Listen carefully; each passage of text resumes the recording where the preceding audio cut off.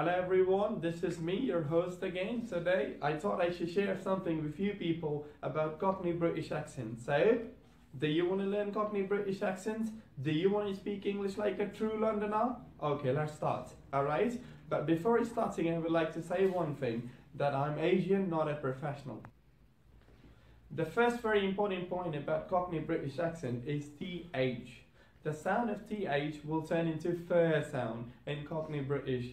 13, 13. Thank you, thank you. Thursday, Thursday. 3, 3.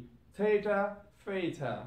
Alright? And sometimes, the TH sound like a ver sound when it is coming in the middle of any word. Let's suppose we say brother, brother, mother, mother, father, father, leather, leather. Alright, let's take one. Second very important point about the Cockney British accent is R. Alright, whenever any word is ending on R, so the sound of R will turn into a sound. Alright, let's take example. In normal English we say teacher, but in Cockney British we say teacher, doctor, doctor, deliver, deliver, transfer, transfer. Alright, and the same rule will be applied when the R will come in the end of any syllable. Alright, like in normal English say normal, but in Cockney British say normal, international, international, interview, interview. Alright, I hope you understand this point also.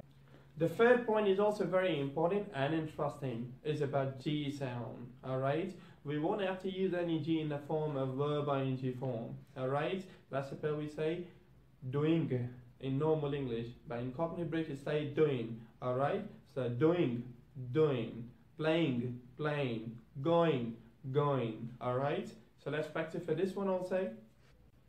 The fourth point is also very important, is about the H sound. Alright, whenever any word is starting with the H, so we will have to drop the sound of H in the starting with any word. Let's say hotel, so in Cockney British we say hotel. Hello, hello, his house is ours. Alright, so let's practice for this point also. The fifth point is about the double L sound. Whenever any word is ending on the sound of double L, so the double L sound will turn into the sound of W. Alright, let's say in normal English we say ill, in Cockney British we say ill.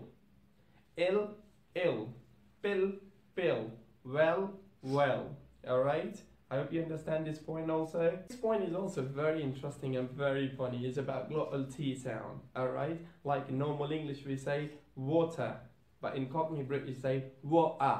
Alright, letter, letter, better, better. Okay, water, better, letter. What kind of English is this? Alright, but I like this accent very much, and I've been trying to get this accent as well. Alright.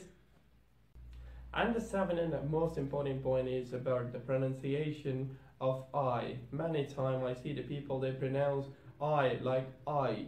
Alright? But in Cockney British, you will have to pronounce it like I. Alright? No. Alright. Die, die. Tie, tie. Alright? I hope you understand these points. Alright? Okay, let's practice. Mother, I'll call you on Thursday. Father, I want to get a leather jacket. I want to get a leather jacket. Doctor, I need to deliver a patient. Are you going? What you doing? I want to send a letter to his house. Letter, his house. Hope you like this video. Don't forget to share. Stay healthy. Bye.